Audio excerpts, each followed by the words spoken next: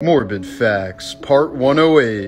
In 1959, a white journalist named John Howard Griffin disguised himself as a black man and traveled through the Deep South for 6 weeks.